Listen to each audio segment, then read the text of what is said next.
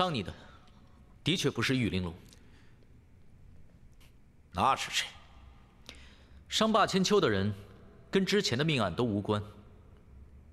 我说的没错吧？贾不仁。贾不仁就是伤害霸千秋的凶手。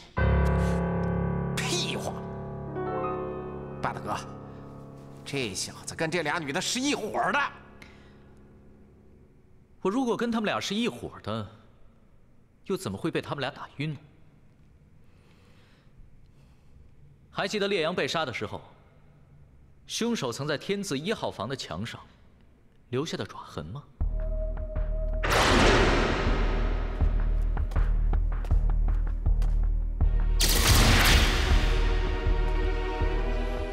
天字1号房墙上的爪痕，深浅宽窄不一，明显就是凶手练就了一种骇人听闻的绝世武功，将双手变成了鹰爪，抓在墙上所留下的。他的目的，便是让人产生夜鹰大神杀死烈阳的假象。当霸千秋被暗算的时候，墙上所留下的爪痕，却是深浅宽窄一致，非常工整。看起来并不像是用手抓出来的，而是贾不仁用他手上的铁尺划出来的，所以他的铁尺上才会留下痕迹。我这铁尺的划痕是一直都有的。那你就把你的铁尺拿出来，跟着墙上的痕迹对比一下。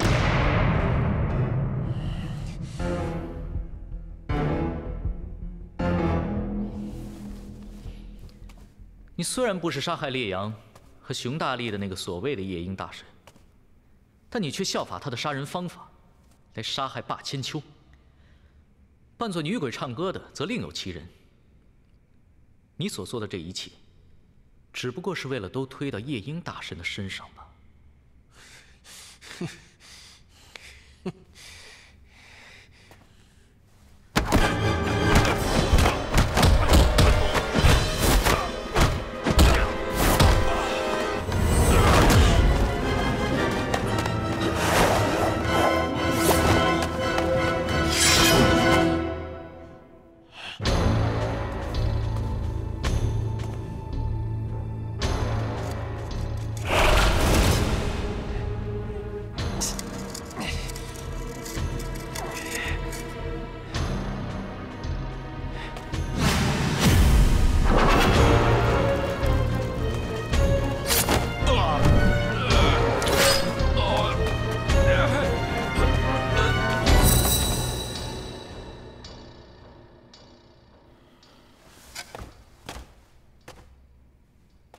贾不仁，我待你不薄，你为什么这样对我？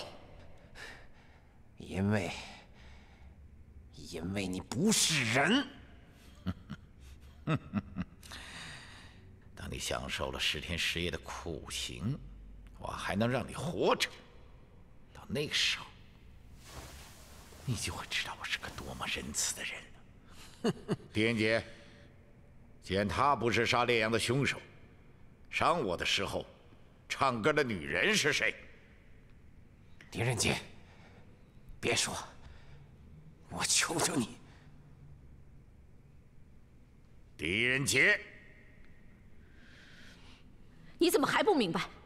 知道你铁布衫罩门的，只有你的枕边人，除了我，还有谁？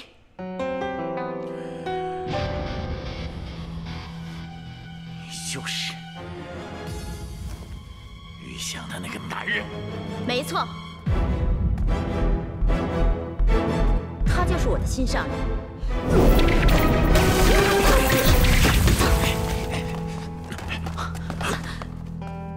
小心他们偷袭！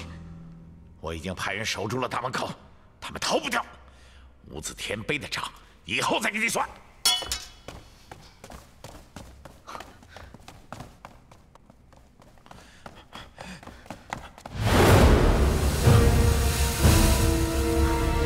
快走！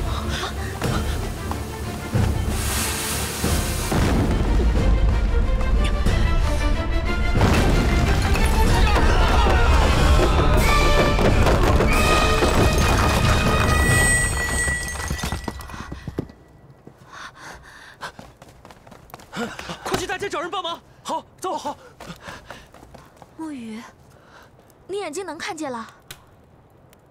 啊，只是勉强能看见，还有点模糊。独孤峰呢？他刚才还在这儿啊。什么时候走的？我也不知道。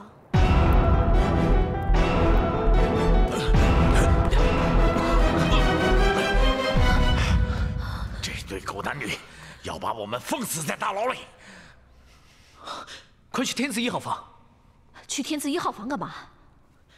大牢外有人看守，余香见人可以进来。这大牢内必定有密道。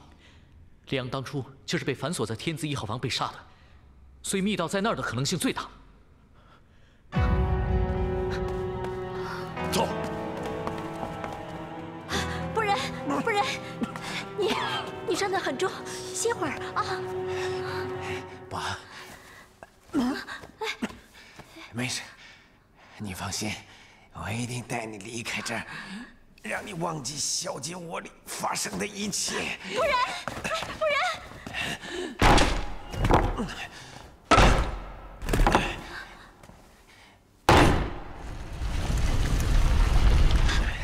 不然，我们走。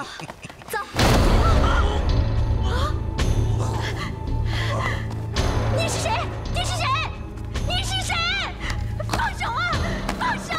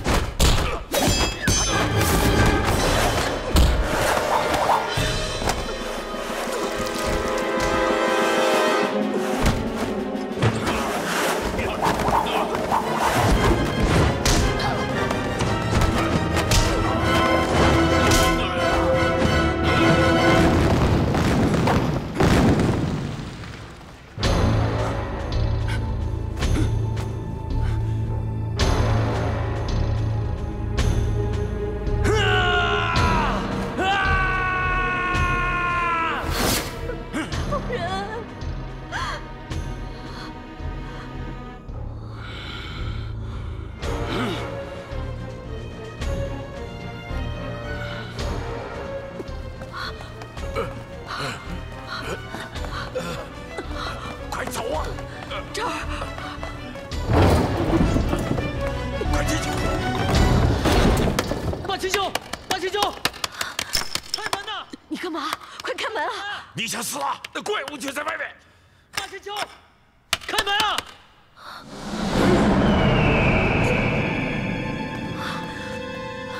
算了，你先走吧，别管我了。走。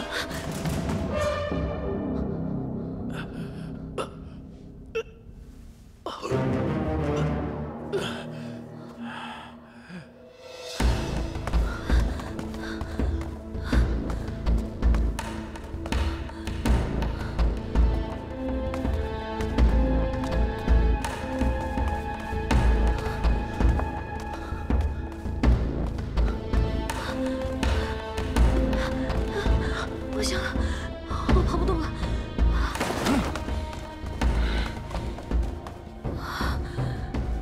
我真的跑不动了，你还是自己先逃命吧。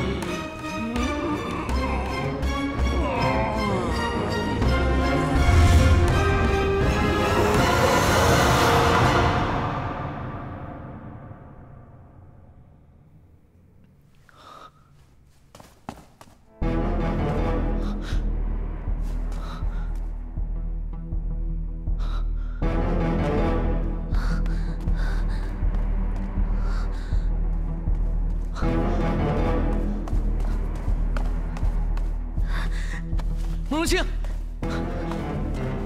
无字天碑是不祥之物，你不要再碰它了。我不是慕容清。青子，青子，青子，你的银针呢？没有在身上。我帮你把毒吸出来。没有，这都已经渗入血液里，吸不出来了。青子，你别睡啊，你一定有办法救自己的。青子，只有一个办法。什么办法？快说！破解无字天碑的秘密，找到风之沙城的宝藏，那里有能够破解百毒的蓝天玉石。蓝天玉石，那不是只有神话故事里才有的吗？世上哪有什么蓝天玉石啊？有的，破解无字天碑的秘密，就在也隐晦了。青子，青子。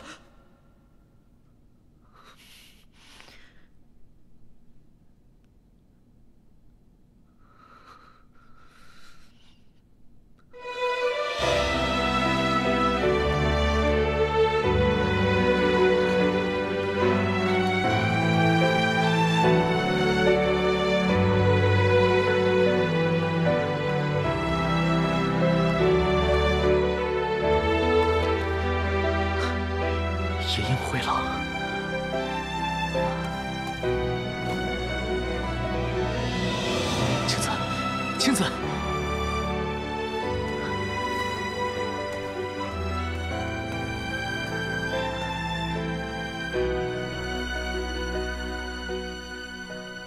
无字天碑，夜莺回廊，这其中一定有什么关联，一定藏着什么秘香。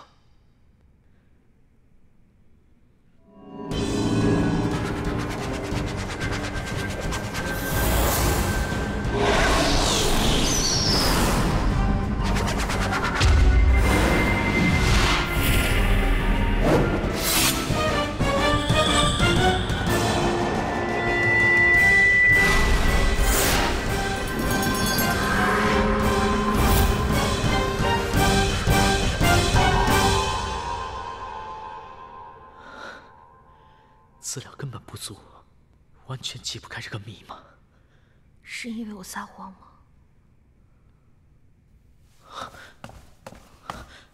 什么？是因为我撒谎了，所以蛇神才会咬我的，是吗？你为什么不承认自己是慕容清？为什么要得到无字天碑？难道你也要霸绝天下？为什么慕容清要变成花非花？我只希望我们从来都没有相识过。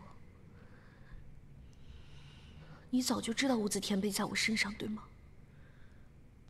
我不敢肯定，但如果无字天碑真的是玉玲珑偷的，那要么就是带在他身上，要么就是交给了你，因为只有你才有这个机会。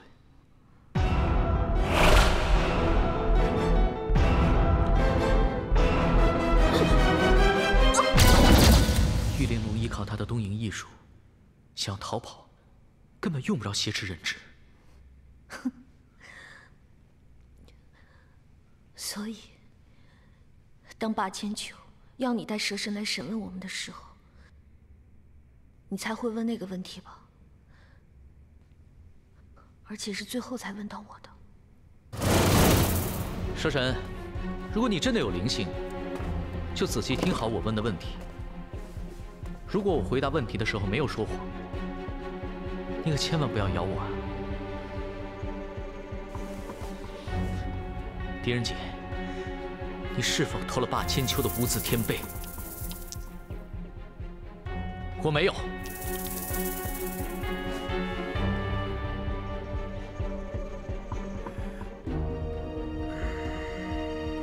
留心听好了我问的问题。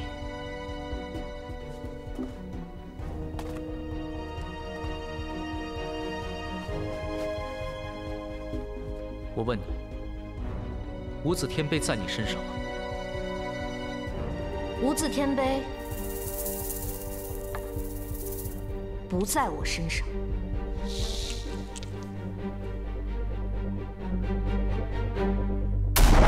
你的问题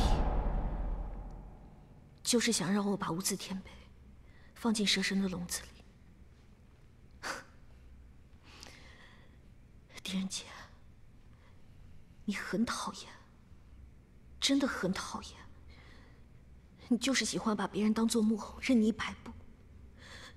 这就是你最大的缺点，你太聪明了。如果我真的够聪明，我早就解开无字天碑的秘密了。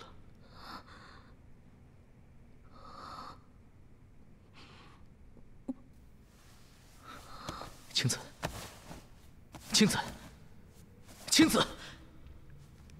糟了，蛇毒已经侵入了你的身体，麻痹了你的肌肉。青子，青子，你挺住！我这就解开谜题来救你。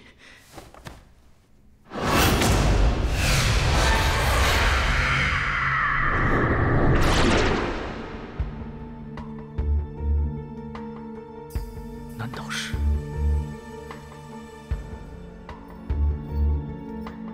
眼？青子，你看到了吗？每个夜营打神的浮雕，他们的视线都是不一样的。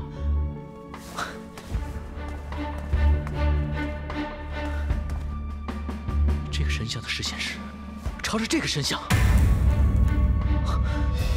顺序是顺序。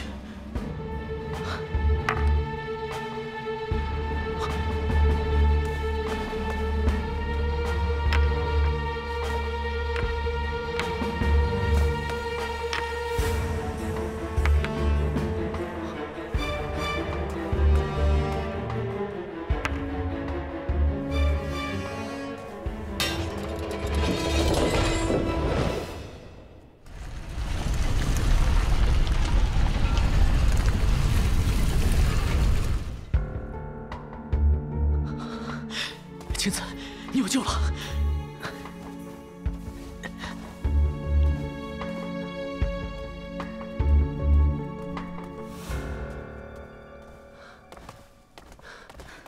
独孤管事，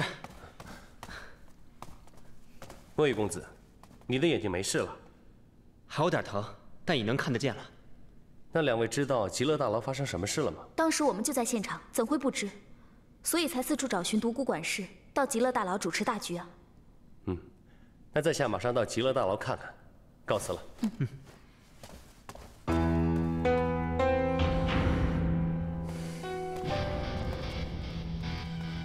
有发现吗？独孤峰身上有鲜血的味道。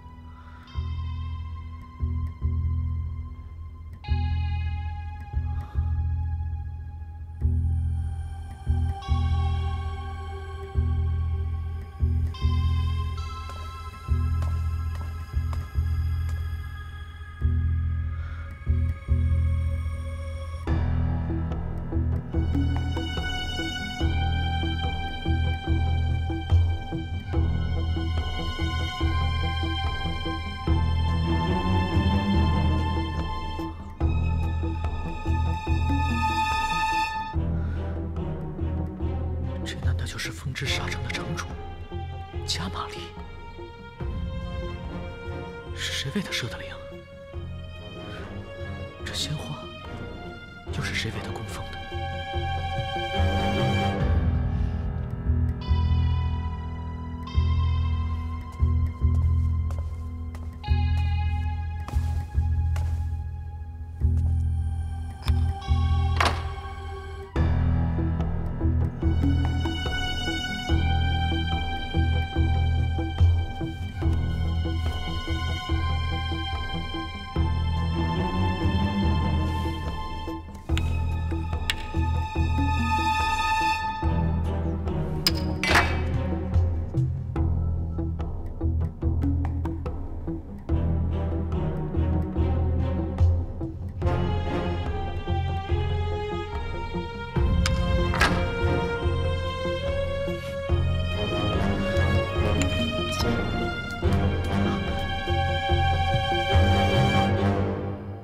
磁石所磨成的粉末。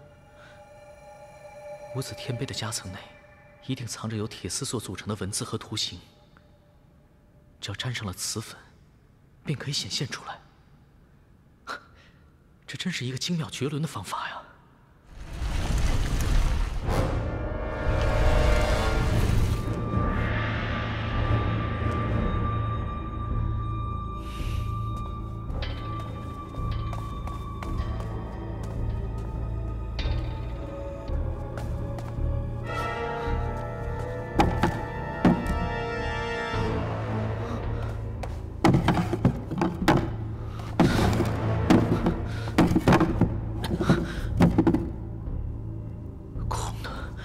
全是空的，没有宝藏，也没有蓝田玉石。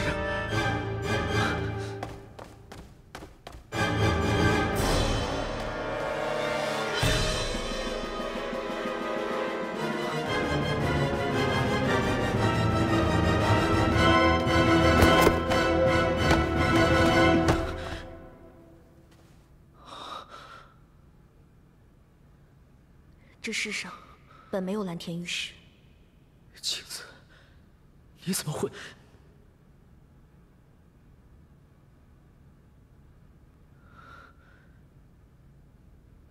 你是故意被蛇神所咬？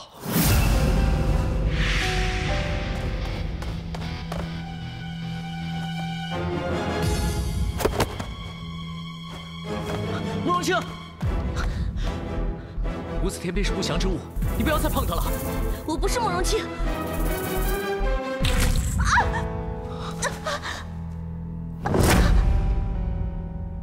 你在伸手进入蛇神的笼中之前，便已经封了穴道，服下了可以控制心脉的药吧？为什么？因为我相信你的智慧，也只有狄仁杰才能够在这么短的时间内找到这藏在无字天碑中的秘密。为了无字天碑的秘密，你竟然利用我对你的感情。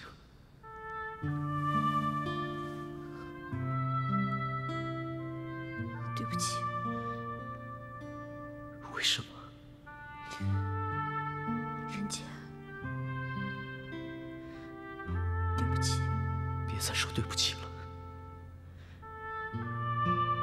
看在往日的情谊上，我求求你，为了你之前所做的事情，给我一个理由好吗？就当是狄仁杰求你。你还记得王浩德大哥在临死前说的最后一句话吗？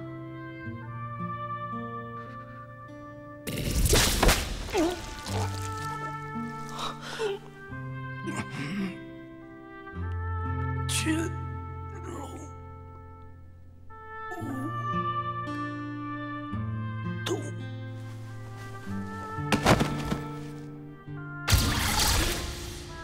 潜龙勿动。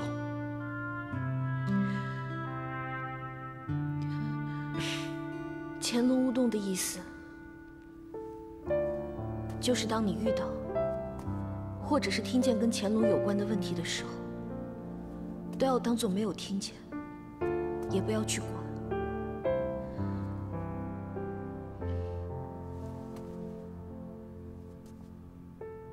千万不要妄想去动乾隆的一根头发。狄仁杰，我知道，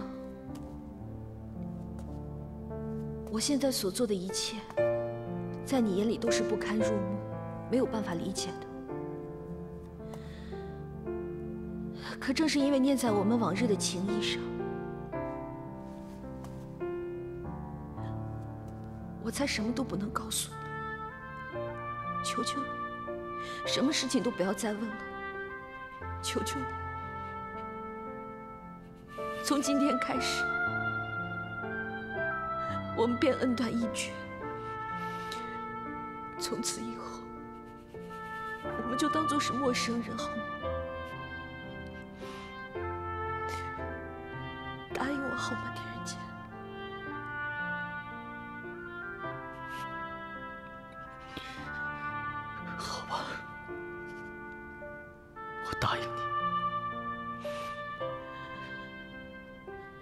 答应你，你不想说的，我便不会再问。我答应你，如果你想把我当作陌生人，那我从此以后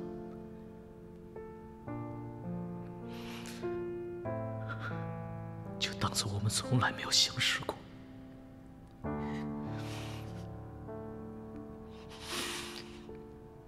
但有一件事，我不能答应你。我虽然对乾隆王一无所知，但他害人无数。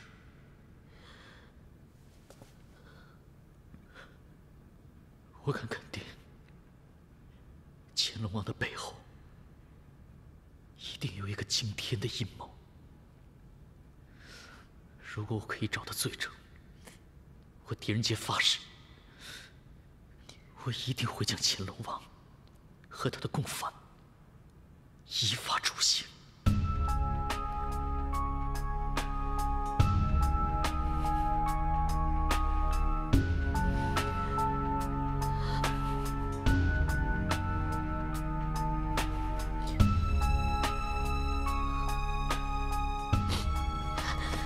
你要带我去哪儿？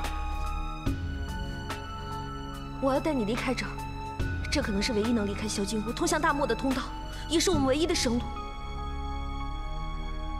只要我们离开了萧金屋，从此以后，我们便是陌生人。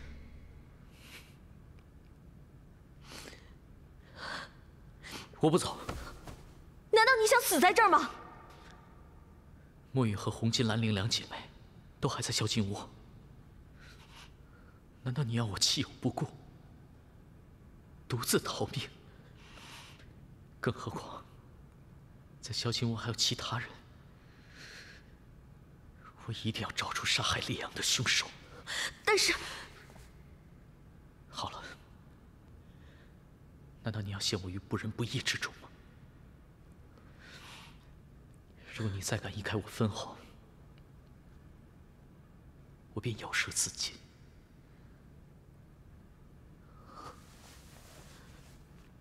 我能让你动不了，也能让你连咬舌自尽的力气都没有。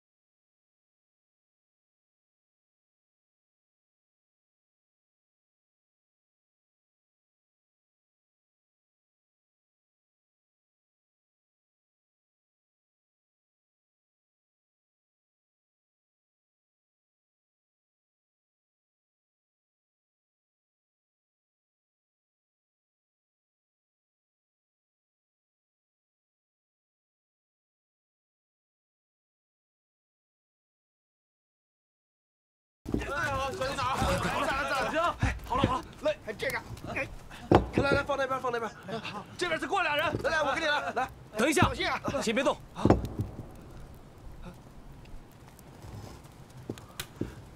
他们好像还活着，里面有人敲墙。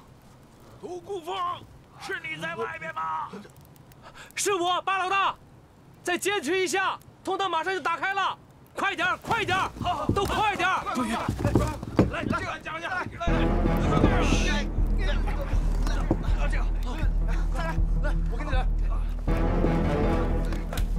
你怎么从极乐大牢里逃出来了？一言难尽，我们到鲤鱼门慢慢再说吧。再过2个，来，走吧。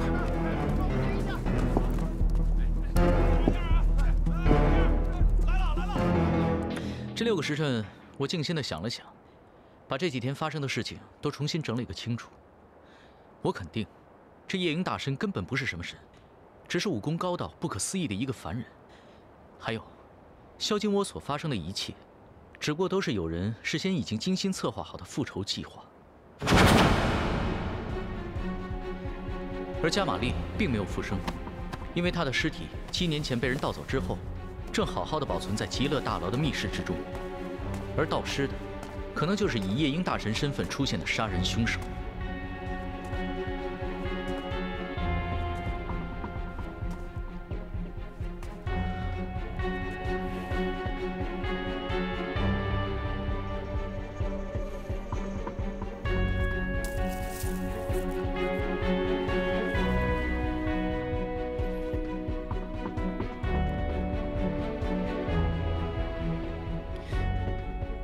加玛丽？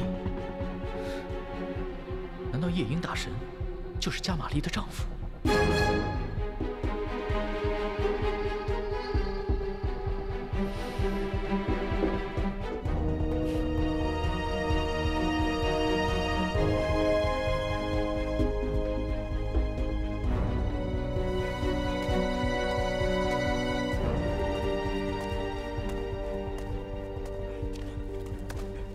杜姑风，是你吗？是我，巴老大。再坚持一下，通道马上就打开了。快点！快点！快点！快点！都快点！千秋，我想这7年局是时候停止了。我们离开极乐大牢后，如果能逃出马贼王的魔爪，不如放下这萧金窝的一切，隐姓埋名，也许我们的命能长一点儿。这萧金窝我花了7年的心血建成，怎么可能放弃？那好，我跟你赌这最后一局。你和我赌？赌什么？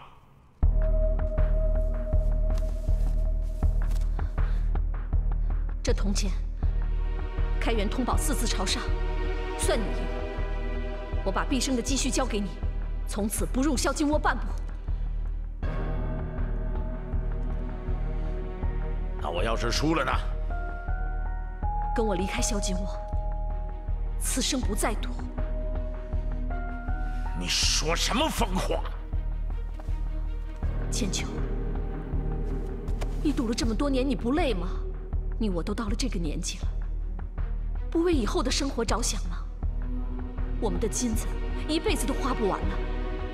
如果你愿意放弃这一切，玉玲珑陪你终老。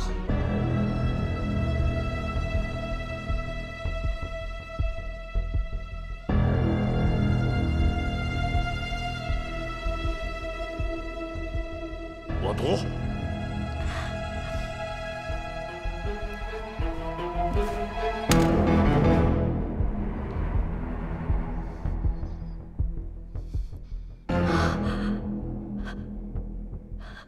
你输了，千秋。没输过的八千秋，输给我了。千秋，愿赌服输。我们以后就可以过安稳的日子了。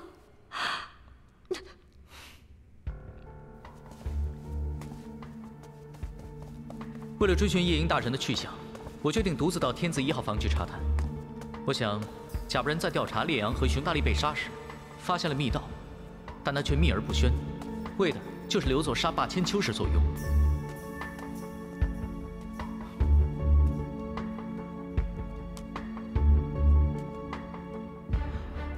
我在墙上发发现了假不人留下的3个血手印，看来这是打开密道的机关所在。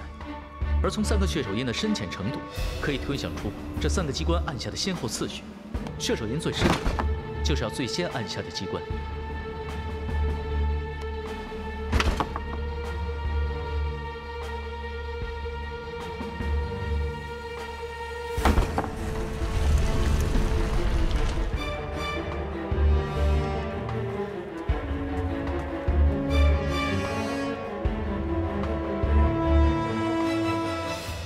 你还是跟我一起离开极乐大牢，去小金窝找个地方躲起来，不然把千秋脱困之后，还不知道怎么虐待你呢。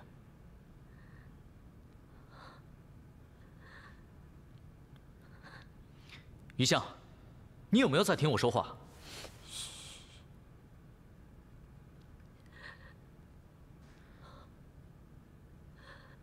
等我，我会回来救你的。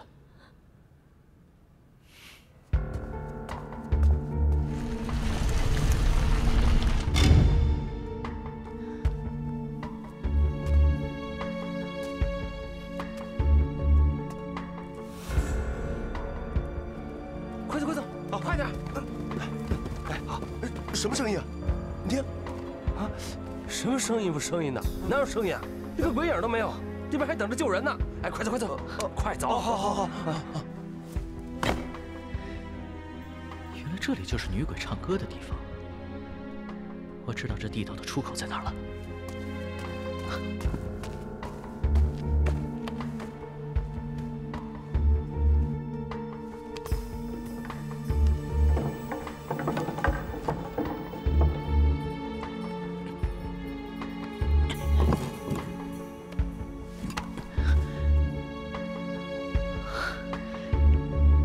推想的一样，关大叔家的院子。正是，我在书中有看过记载，在西域和大漠之间，有不少城镇因为长期缺水，不惜人力物力，挖掘了不少深达数十里的地下水道，从远处的山脚将水引到城中使用。而地下水道顶部的透气孔洞，正是为了让开凿的工人换气而用。所以我从极乐大牢进入的那一条。 看似已经荒废无用了，但它正好从极乐大牢通往这关大叔家的枯井。我明白了，所以当有人在地下水道唱歌时，歌声在水道中回荡，再经过气孔传到地面上来，便让人感觉歌声虚无缥缈，不知道从哪里传来的歌声。正是，这就是女鬼唱歌之谜。你们看。 这就是你们所记下的，所有听到女鬼歌声的人的位置，也就是这地下水道途经的路线，由极乐大牢经过大街，最后到达关大叔的家中。也就是说，帮凶先在引水道里唱歌，然后从关大叔家院子的枯井里爬出来，再把挂着加玛丽假人的风筝放飞到天空中，装作是加玛丽死而复生的情景。全对，至此。 风中复生、夜莺复仇的计划，就全部被我们破解了。但最重要的问题还没有解决啊！究竟谁是杀烈阳的夜莺大神呢？谁又是唱歌的帮凶啊？这个，我还需要更多的证据，才能确定。大大，我怀疑整件事和独孤风有关。不会吧？ 独孤风追随霸千秋多年，一向是忠心耿耿啊。但每次夜莺大神出现时，独孤风总是不见踪影；而在极乐大牢，夜莺大神追杀大大之时，他也是一样。而当极乐大牢发生爆炸，独孤风才匆匆赶至，身上还有鲜血的味道。是吗？这独孤风是从什么时候开始追随霸千秋的？5年前。 那正是风之沙城被灭，加玛丽死后的2年。我需要到一个特别的地方，静心的想一想，看看我下一步该怎么做。什么地方？萧金窝城门前。